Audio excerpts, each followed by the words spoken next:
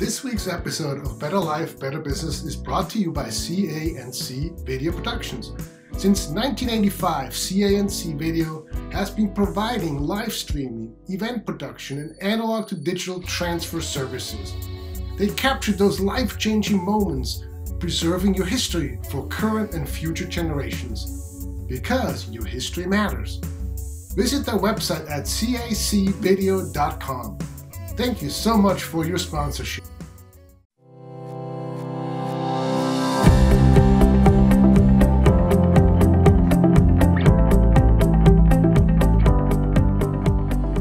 Welcome back to Better Life, Better Business with local business coach and time management expert Christoph Nauer of Balance 6. I'm your host, Rebecca Troxel, founder and CEO of Rebecca's Vault. Now, I have to admit, I'm very excited for this week because we are discussing goal setting. I love setting goals for myself, and I love it even more when I have that feeling of accomplishment when I achieve those goals. I know a lot of people struggle with goal setting though. What's the number one most important thing for people to do when they're goal setting, Christoph? Well, first I want to start out and congratulate you because you're among the 3% of adults who have clear written goals. Yes. So that sets you apart already. Okay, so congratulations, Rebecca. Thank you. And as I was saying in the previous podcast, these people actually accomplish 5 and 10 times as much as people with equal or better education and ability, but who, for whatever reason, have never taken the time to write down exactly what they want. Okay, so if you're watching this episode, you've probably seen the last one on clarity and made the decision to become part of the 3%, I hope. Okay, so my business name is Balance 6, and that's why we set goals not just in 1 or 2 categories, money. Of course, we all want money because that's why we ultimately got into business for ourselves, right? The 6 categories are, besides time and money, they include health and relationship, self-improvement, and higher power or spirituality if you have a belief in a being of something beyond yourself.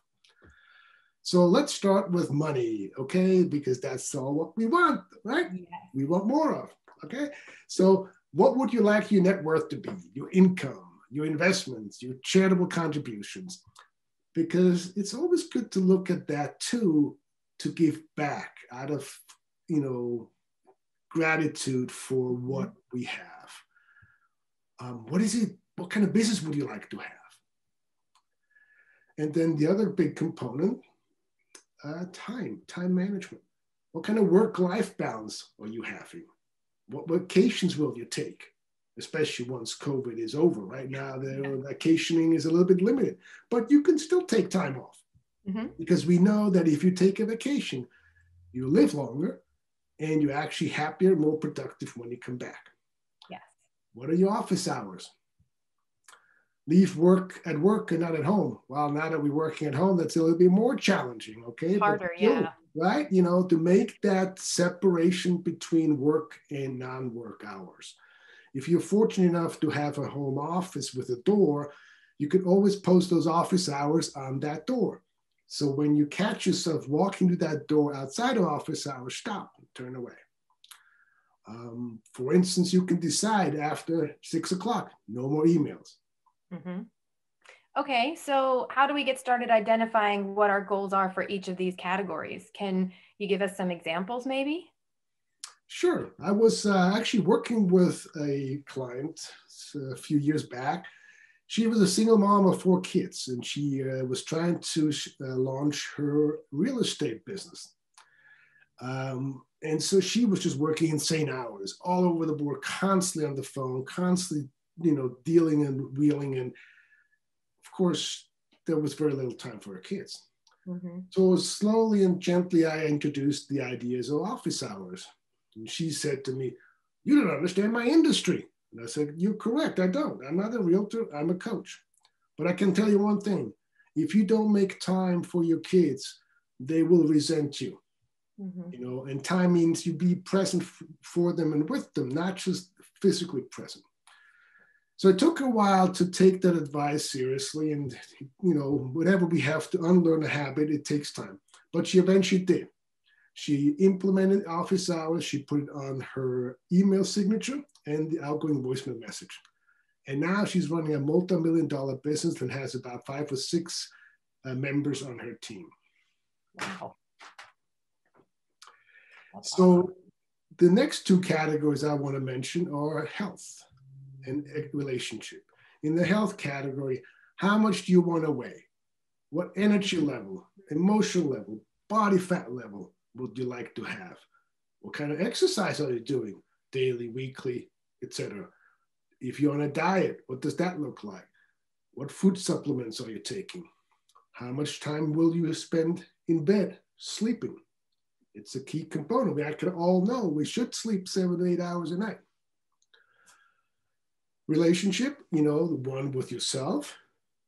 That's an important one. Yeah, the whole idea of self-respect. We have to respect our own self and take ourselves seriously and take care of ourselves. Yep. With significant others. If you have kids, with relatives, business associates, employees, friends. And then, of course, what I always recommend if you're in a committed relationship, have a date night. Oh, date night is a tricky one. It's one of those things that you in theory want to do, but usually out of guilt for some reason, it gets put on the back burner. So I know a lot of people face that obstacle of feeling guilty. So how can our listeners get past that hurdle? Overcoming guilt. Yeah, that's a good one, Rebecca. And I can tell you, from my own experience, my wife and I, we always felt guilty. We were always working full time, raising 3 kids. And so we felt guilty about leaving with a babysitter. But one night we were just like, okay, we need a break. Yeah. So we lined up a babysitter, and as we were pulling out of the driveway, the kids were standing on the top of the driveway with the babysitter and they were chanting. Guess what? Party, party, kind of like celebrating that we were leaving. Yeah. Go. Yeah, exactly. My wife, I look at each other like, there's something wrong with this picture, okay? We feel guilty for leaving them with a babysitter and they're throwing a party. Well, nice. Life with a babysitter is different than with the parents. And that's fine. And that's the way it should be.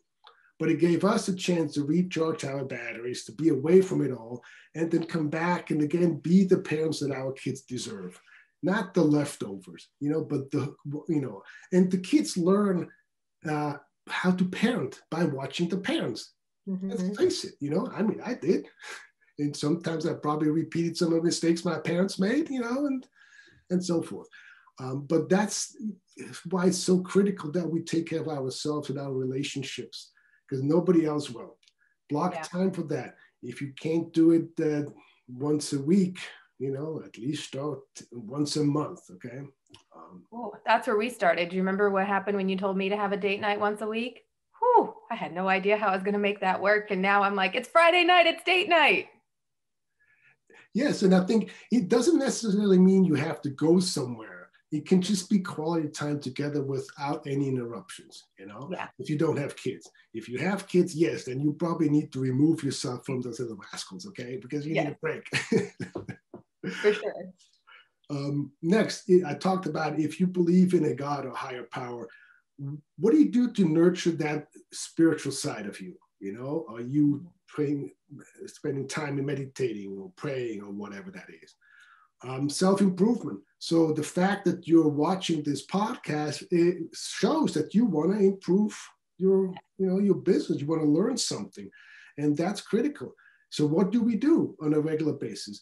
Allows you 30 minutes a day, adds up to 180 hours a year, which is a lot of college credits, for I don't remember what it really adds up to because my college years are way in the past. We have to talk about new habits that we need to develop so that we can accomplish these goals. We have to look at old habits, those that are not really conducive anymore, that hold us back, and we need to drop them and overcome them. Yeah, this is great. Now I know how to decide what I want my goals to be for each category, but what would my next step be? How do I achieve these goals now that I know what they are and I've written them down? Well, first of all, those goals have to be SMART goals. And most business owners have probably heard that terminology. I use one specific definition. There are others out there. Okay, doesn't mean it's the only one. Okay. S stands for specific, significant, stretching. M, measurable, meaningful, motivational. A, agreed upon, attainable, achievable, acceptable, action-oriented. Those are all possible terminology, explanations and definitions. R for realistic, relevant, reasonable, rewarding, results-oriented or driven. And then the T, of course, stands for time-based, time-bound, timely, tangible, trackable. So that's why it's so critical. So for instance, to give you an example, if somebody says, I want to lose weight, that's not a SMART goal, because I can go to bed tonight and wake up tomorrow morning and I lost a few ounces, bingo, okay? Goal accomplished, right? Right, but for instance, if you want to make it a SMART goal, it could be something like, I want to lose 20 pounds by, May 31st of 2021, so that I can fit again in my smoking hot red dress for my sister's wedding, for a woman. So that all of a sudden takes on a whole new, right. Importance. It takes on a whole new life of itself because it's very clear. It's very specific, measurable. Everything is there. And in top of it all, there's the why attached to it. Why do you want to do that? Because my sister's getting married and I have this really smoking hot dress that I want to wear for that wedding, So, yeah. So it becomes a whole different ballgame than just an idea or a dream. Right. Sometimes we need to work on our subconscious mind, when we have our, negative thoughts, the tape playing inside of us that gives us all the reasons why we can't do this, that, or the other thing. We cannot let that tape play because it undermines everything we do and it's actually holding us back. Yep. So if clients have that tape playing, this is probably one of the first things we'd have to address. Okay. Things can actually be done about that. We know now that affirmations can really help. The fantastic book is out there by John Assaraf, another one of my mentors. It's called The Answer. And in it, he works with a scientist who talks about how the brain works. And then he talks about how, now that we know how the brain works, how we can use positive affirmations to recondition the subconscious mind. Because 95% of everything we do is driven by the subconscious mind. Next, then after we have these goals, as you said, and now they're SMART goals, then we need to look at what do I need to do in the next 30 days, 60 days, 90 days, etc., to achieve these goals. We have to develop strategies, what, and tactics, how. We also have to decide who will do what. Do I do it myself? Do I get help doing it? Do I get it done from somebody else? Hire somebody to do it? Or eliminate it and don't do it at all. So decisions that have to be made, Yeah, I'm sure that after all this, our viewers have a different perspective of their goals, I would assume.